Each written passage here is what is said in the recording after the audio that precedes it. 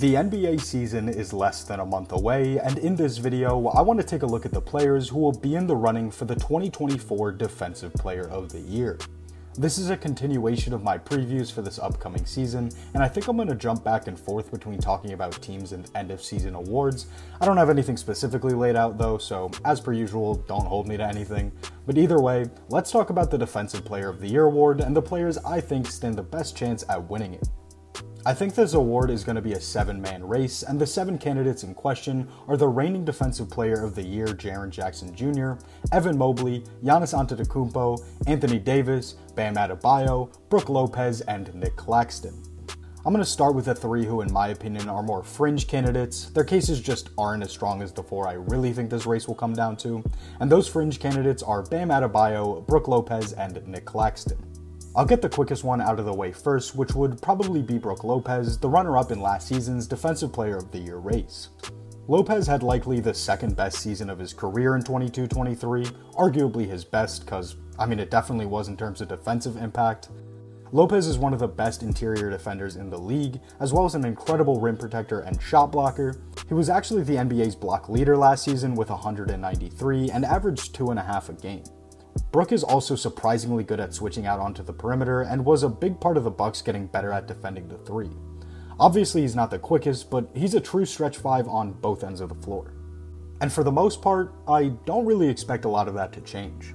I imagine he'll still be one of the best rim protectors in the NBA, and the Bucks will still have a well above league average defense, even with Jrue Holiday no longer being on the team. Brook Lopez is 35 however, and I don't think we'll be seeing him move quite like he did last season. He kind of turned back the clock a bit, but that's going to be increasingly harder to do, and as he loses a step, he'll be less effective guarding the perimeter.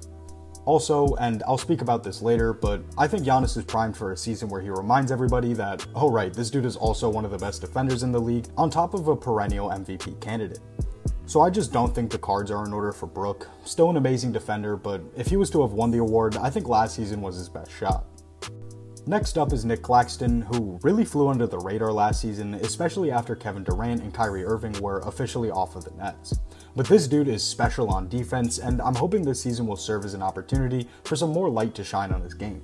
Claxton is one of the most athletic bigs in the league and is super quick-footed at 6'11", making him elite as a defender basically everywhere on the court.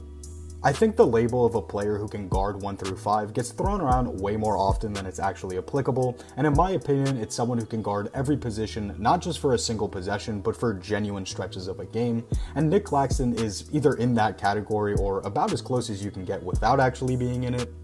He's also a good rebounder, an excellent shot blocker, and it doesn't matter in the case for being Defensive Player of the Year, but he had the highest field goal percentage in the entire league last season.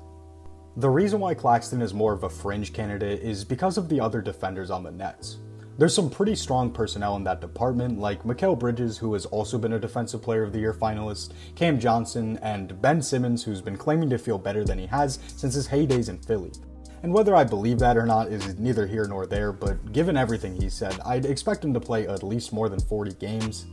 And you might think this is reductive, but not a lot of people are going to be watching the Nets this season, so there will be pretty limited opportunities for Claxton to shut down one of the league's best players on a primetime network game, and it's moments like those that play heavily into the narratives around awards, so I just don't think a whole lot of people will really be keeping him in consideration.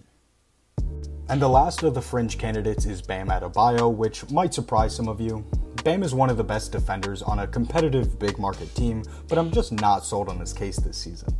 It doesn't really have anything to do with his play, so you're not going to be hearing any scorching hot takes from me on this one. Bam is in fact another player who actually does deserve to say he can guard 1 through 5, and he has an extremely versatile skill set.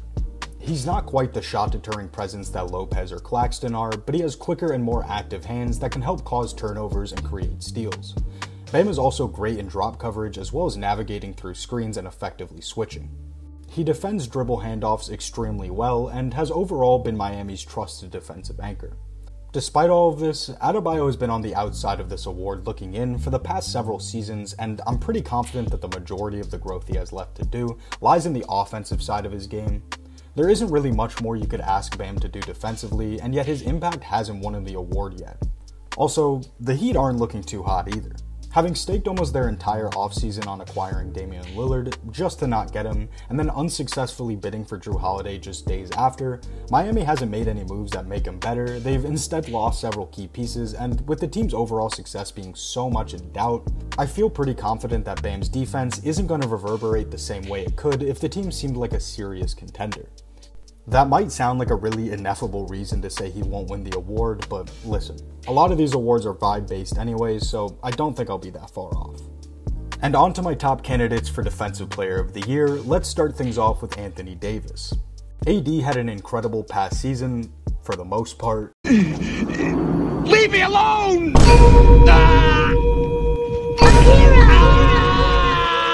And with everything we've seen from him over the offseason, him saying that he feels healthy, he's ready to be the Lakers' true #1 option, all this stuff, I think he might have a career year. AD is one of the best defenders in the league when healthy, and when he faced off against Jaren Jackson Jr. in the second round last season, he kinda sunned him.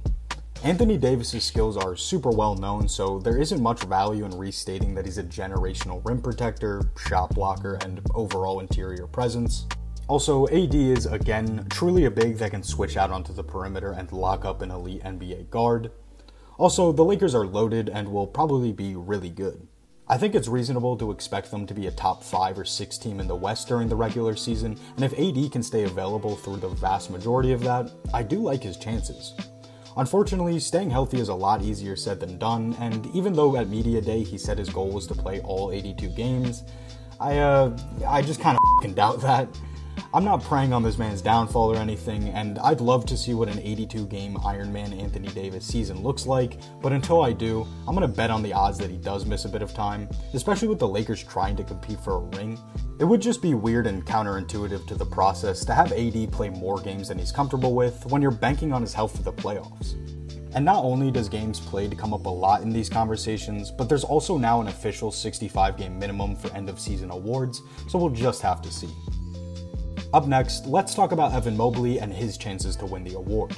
I've said it from the first time I mentioned the Cavs on my channel, but Evan Mobley is an all-time defensive prospect. It might sound weird to call a player heading into their third year a prospect, but he's only 22 and the level of impact he's had defensively in his rookie and sophomore seasons is truly generational. Like basically everyone I've talked about already, Mobley is an extremely versatile Swiss Army knife of a defender.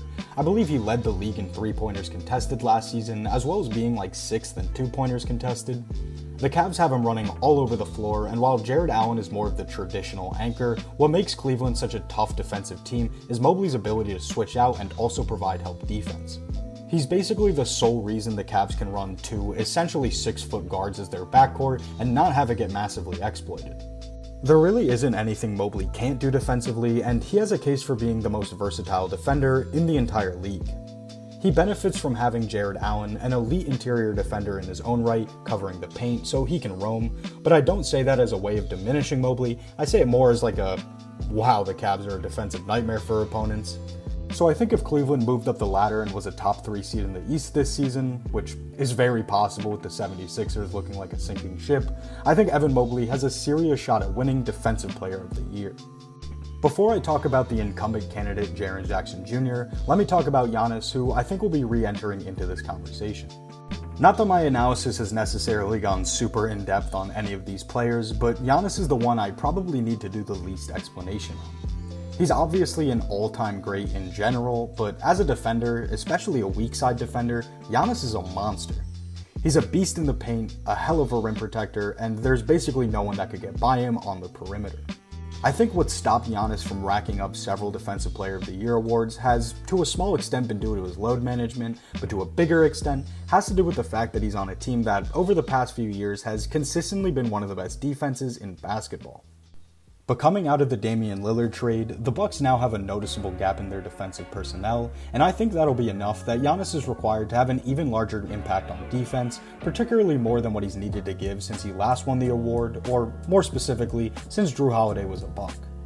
I think Giannis is going to build a super strong case for Defensive Player of the Year this coming season, and if the Bucks are at the top of the East, which is very, very likely, then it's going to be hard to deny him the award. And lastly, the case for the reigning Defensive Player of the Year, Jaren Jackson Jr. J to the power of 3 has been anchoring the Grizzlies' top 7 to top 3 defense for several years now, but it really feels like last season was his breakout.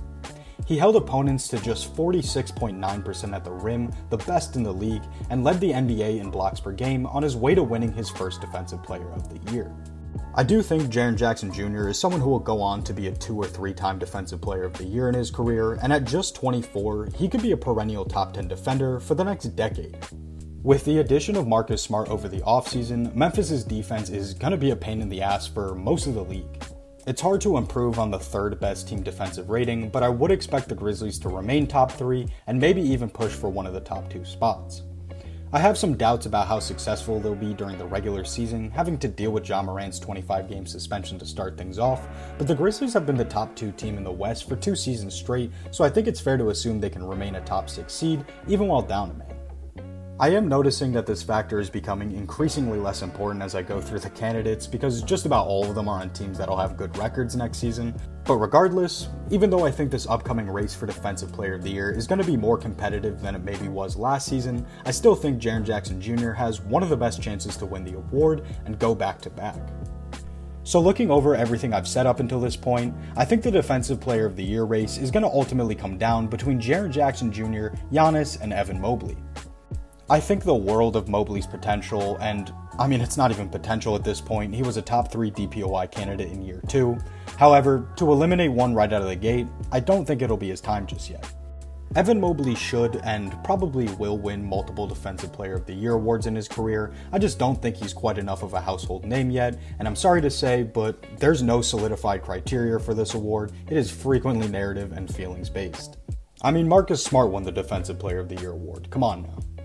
Anyways, between Jaren Jackson Jr. and Giannis, I think Giannis will be the 2024 Defensive Player of the Year.